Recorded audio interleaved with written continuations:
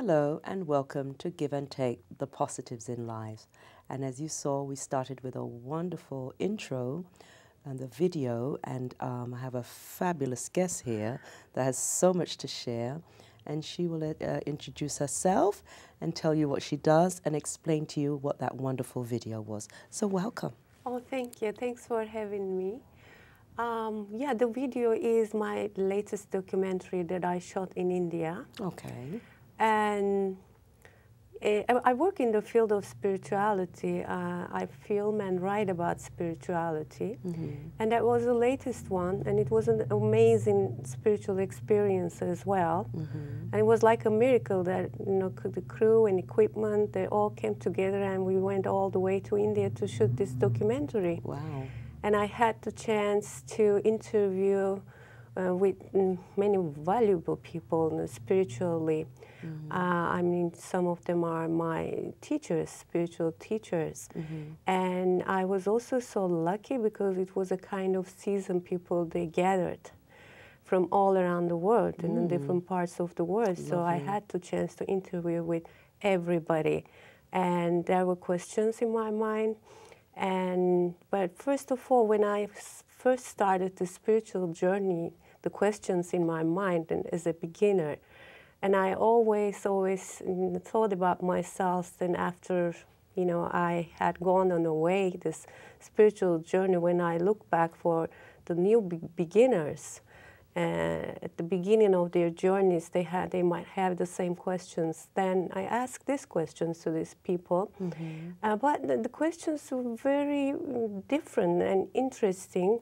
Why? Because we discussed about quantum physics, we discussed about reincarnation, the faith in reincarnation, and especially the title is The Transition, which we are in a transition period at the moment, and what to expect, how to behave, what's going to happen.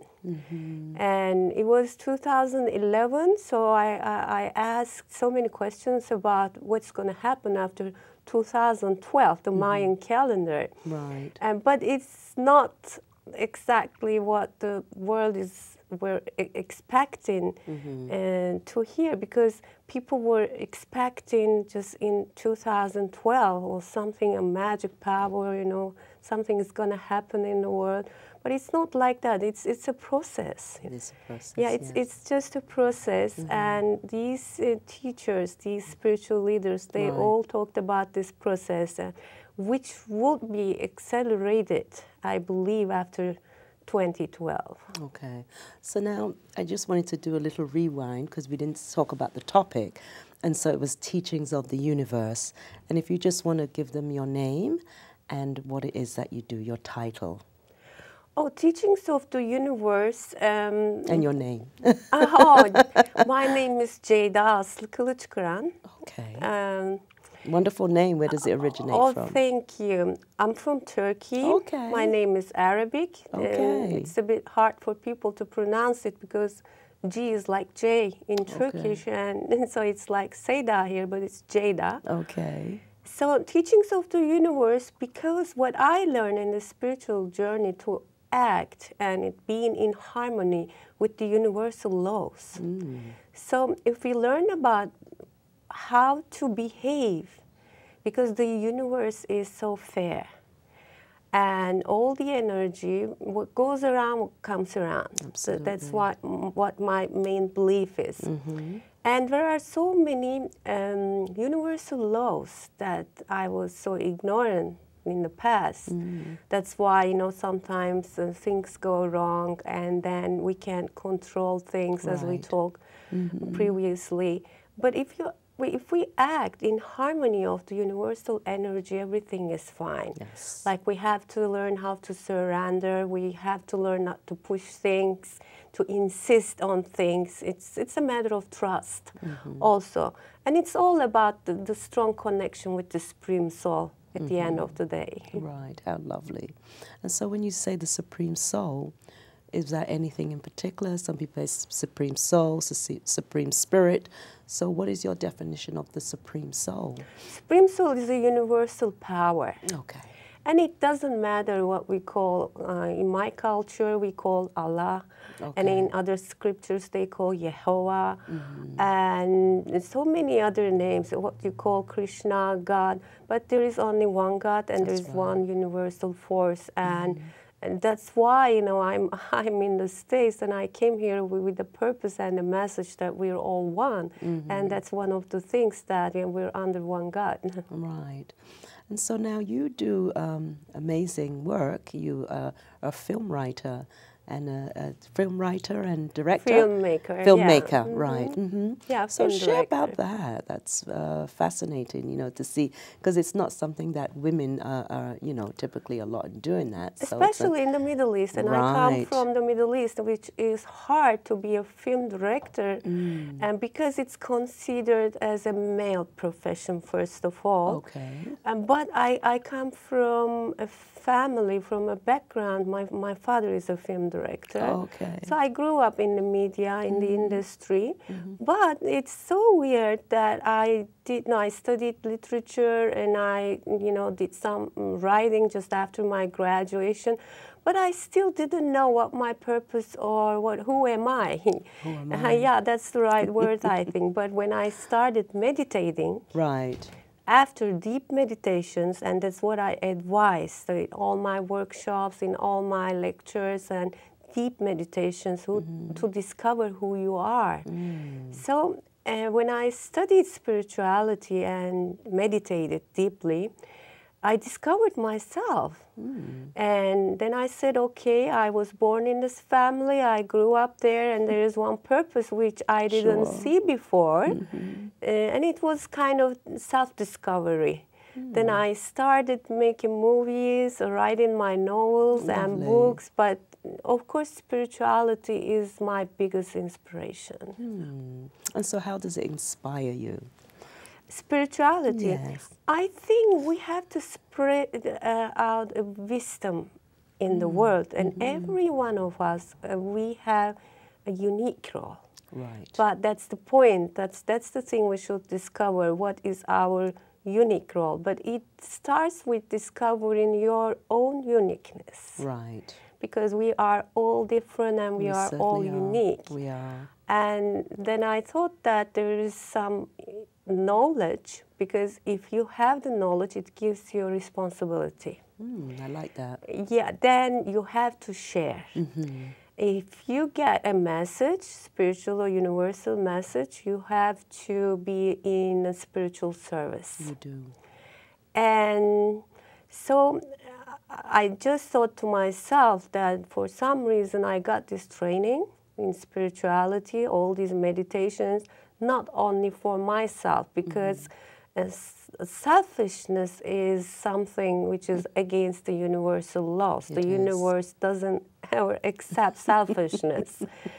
So if I keep this information and message for myself, and I just thought it's going to be such a selfishness, and I have to share it with the world.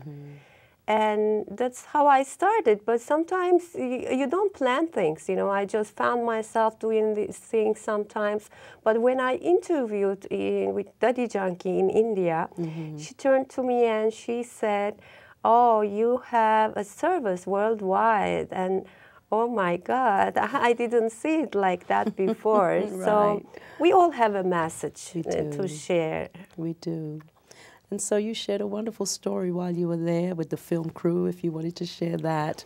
Yeah, because it's also so much against what my purpose is, what I work for it, because I just want to show the world that we are all one. Right. And I come from a Muslim country.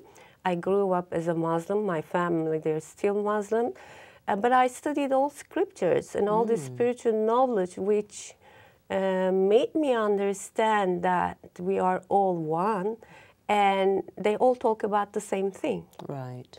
And I try to find the common points among these scriptures and spiritual information. But when I went there, I took my crew and equipment from Turkey. Okay. I think, you know, when I look back, of course, we have to forgive everyone. Forgiveness is another universal teachings of the universe. Right. One of them, which is so important, is forgiveness. Yeah, I forgive them all, and because I think they were also right. So I just can't imagine anybody without any spiritual background in India, you know, doing all these interviews. You have to get prepared. You have to have a background or some study previously. But these people, they weren't prepared for this. Right. They just found themselves in India, and then the problems arose, like, you know, they claimed maybe I took them there to convert their religion. I know. And it was so hard to explain them. Then I said to one of them, I remember, which makes me laugh now, so you should be professional. Just try to ignore other things. Yeah, go beyond. And yeah, do your shooting and be professional. And he said, my faith is more important than my well, you can respect that. profession. Yeah. And then they wanted to leave. Okay. And my movie was half done. This is another miracle also, very interesting. And because it was so much stressful for me, they had the equipment, they kind of threatened me to leave the country, and the film is half done. And I just don't want to let them go, because I want to finish everything while I'm there. And but in the evenings, I was going to this major room, which the frequency and vibration is so high to meditate. You know, you've been there. Yes, yes. And I was meditating, because it had been a very stressful day. And then I heard my inner voice said that, let them go. But I was kind of discussing and arguing with my inner voice. I said, no, I can't. Still, we control, you know, that's still, we're human. I said, no, I can't. You know, I have to finish my movie. But then strongly I felt that I should let them go. And then I said, okay, my movie is not finished, but anyway, I'll let them go, and sometime later I'll come back and I'll complete it. Right. And I was really relieved, and I had wonderful time in Madhuban after they had left, and my training kind of classes continued for me, which we believe nothing is a coincidence. And even for them to leave India was not a coincidence for me to learn new things and to do other things. As they say, the drama is accurate. Yeah. So it wasn't what I planned, but it was the God's plan. Yes, it. And then I came to the States to show whatever I showed to my manager, Terry Porter. And when he watched, and I was just trying to bring explanation, oh, Terry, I didn't finish it, I'll go back to India, I have to finish this. Then he turned to me and he said, this is done. And this is finished. How come? You know, just go back and go to the studio and do your editing. Lovely. And when I went to the studio to start editing, it was really, really finished. And it was finished the moment I heard my inner voice to let them go. You see the plan? Exactly. Yes, there's the plan, the drama plan. Yeah, yes. I know. So now you shared some wonderful news with me, and we'll see this clip now. What is the name of this movie? The Luck. Okay. It's The Luck. Right. So we want to see that clip now, and then we'll share about this wonderful clip and the news that you have to share. Okay.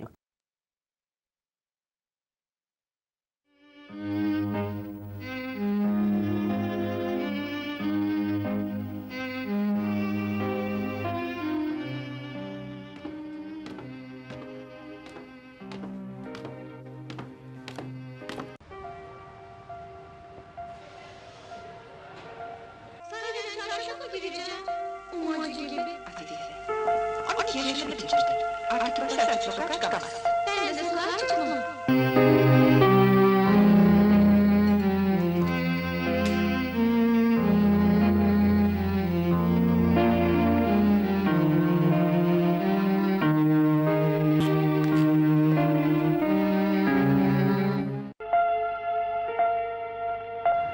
O da bir oyuncu.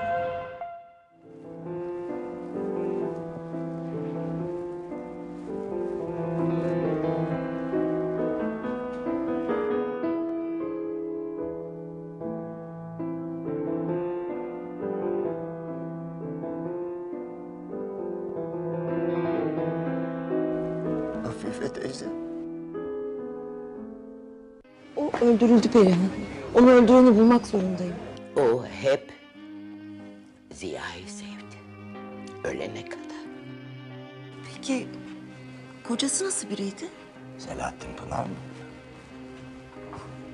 O Afife'yi çok ama çok sevdi. Sendin. Sen yaptın. Bunu niye yapıyorsun Berna? Kaderimi değiştirmek için. İnsan kendi kaderini kendi mi çiziyor Suat Bey? Afife, Tüm parçalar birleşti.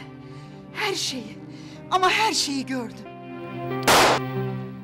Okay, so Ceyda, if you want to share about this wonderful piece that we saw from one of your Thank films. you. Mm-hmm. It's been awarded 3 weeks ago, actually. wow, Yeah, congratulations. Thank you. I'm awarded with this movie, and it's one of the most important prizes in my country. You're award-winning now. And yeah, and it's like kind of honor of Turkish cinema, but in the name of this lady who I made the story for, Afife Jale. She's the first Muslim actress on stage. Okay. But she lived in the era which Muslim women, they were banned from acting. So it wasn't allowed for them to act, but this woman, she was so passionate about her art, and she was an actress. She wanted to act. She insisted to stay on stage, and which caused so many problems in her life, because she had to fight against fundamentalists all her life until the end. And which is very interesting, because she was a drug addict. I mean, after all those problems in her life, and then she started using these drugs. She died at the age of 39. Okay. And she is one of the leader Turkish women in my country who opened up a road for all of us. Okay, lovely. And so, yeah, but I made a reincarnation story. So I used reincarnation as a metaphor here. So that's the next clip, the reincarnation? No, That's it's this the one, same one, the lock. Okay, right, okay. So we see her in the past, but we see another actress from the new generation, and she just finds out that she used to live as Afife Jale in the past. But she goes through the same things that sometimes, kind of criticizing that nothing ever changed for women sometimes, in terms of women issues, just the shapes and the things might seem different, but in fact they're all the same thing. Right. Because this lady of Fejale, she lived between 1920s and 40s. Okay. So it was long time ago. But what I try to explain here, more importantly, is like the reincarnation story, why we're reborn over and over again to fix our problems. And as long as we don't, we have to come to the earth again. And so it's a kind of the lock, and to unlock things, to fix the past issues. Yeah, to past issues. It doesn't have to be in different lives, even in our current lives today, Yes. As long as we don't fix the problems, It's going to come back again. our weaknesses, Until we fix it. Until we learn in teachings of the universe. Right, teachings of the yeah, universe. this is another important universal law. Until we learn, we have to face them again and again. So this movie is, in fact, talking about this universal law. Lovely. And so, yeah, it's been awarded, and I'm so happy. Yeah, congratulations. Thank you. It's going to be held, the ceremony, on the 30th, and just in 3 days' time. So my leading actress will get the prize on behalf of me. Okay. And I'm so excited. That's great. They should have Skyped you in. Yeah, Yes, probably. that would be nice. Lovely. And so I just want you to now talk about, you have another clip of a movie that you also done. Whilst on my way. Okay, so if we can see that clip now. Thank you.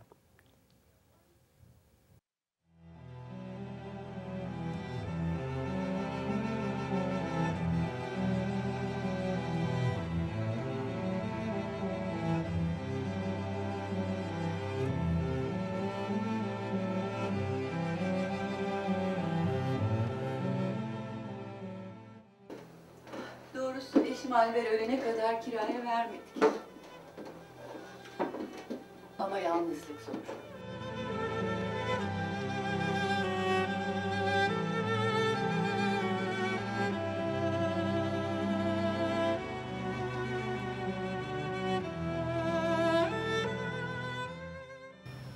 Yazar mısınız?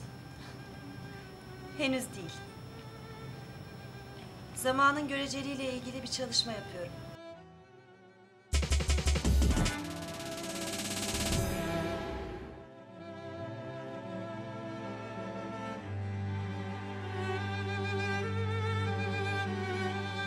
Daha güncel şeyler hakkında yazmalısın. Zamanın bir illüzyon olduğunu söylemek yeterince güncel değil mi sizce? Hatalarımızı düzeltmek ve kendimizi affetmek için daima bir fırsat var.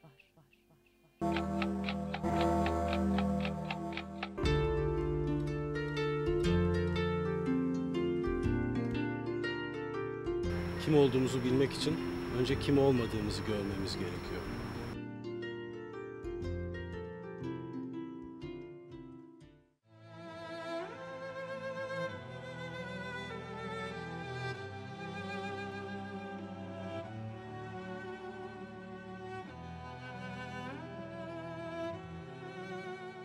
Hayaller peşinden gitmek içindir.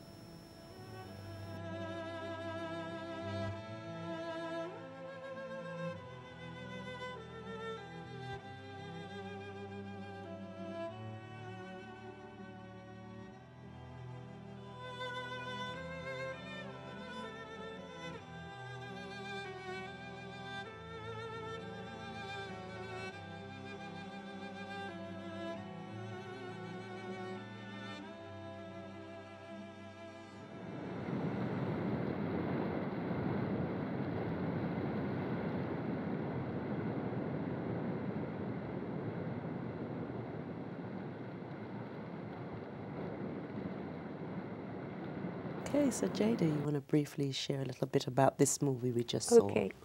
Whilst on my way, first of all, it was dedicated to Duygu Asena, an important writer, a woman writer in my country.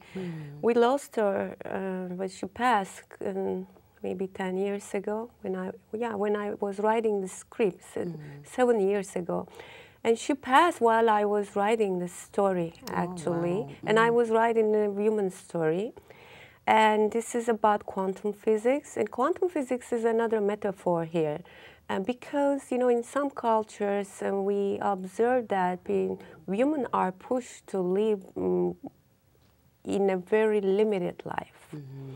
So what impressed me a lot in the spiritual studies was Einstein's relativity of time. I was so much impressed when I learned it. And it looked to me so infinite.